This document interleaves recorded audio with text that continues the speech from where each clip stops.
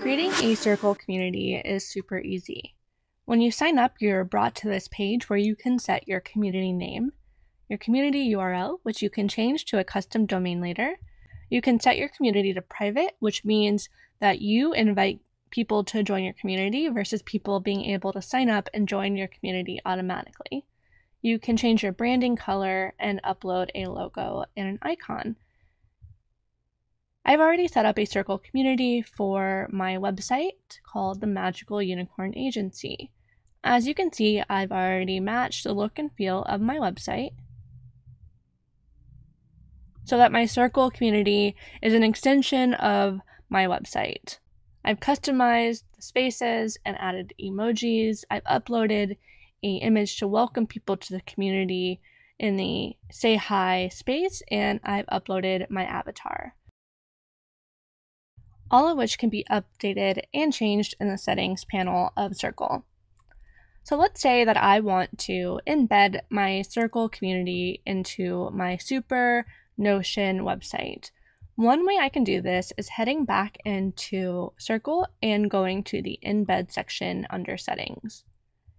You can then grab this community widget code and then head into Super and click on the settings icon of your Super URL, and under Super options, you can paste it in this snippet injection box and hit save. Now let's head to our website and hit refresh. And you'll notice that this pink circle icon has popped up in the bottom right hand corner of my site. And when I click on that, I can see my circle community and navigate through this widget. I'm logged in, which is why you can access and see the community. So I'm going to sign out, and you'll notice that I can still see the community. So this is because under my settings in the general tab, gotta sign back in real quick, I have make this as a private community turned off. So if I turn this back on and hit save and then sign out again and then head over to my website and click out of this, and we'll refresh this as well,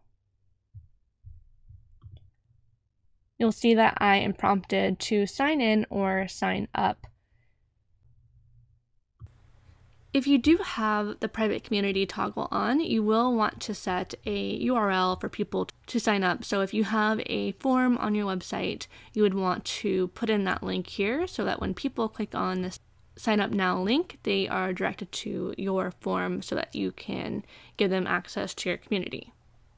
In the next lesson, I'm going to build onto this, and I'm going to show you how to set up single sign-on using MemberSpace, and then how to use MemberSpace to charge for access to content in your community and also gate content on your website. If you have any questions, please reach out. Otherwise, I'll see you in the next lesson.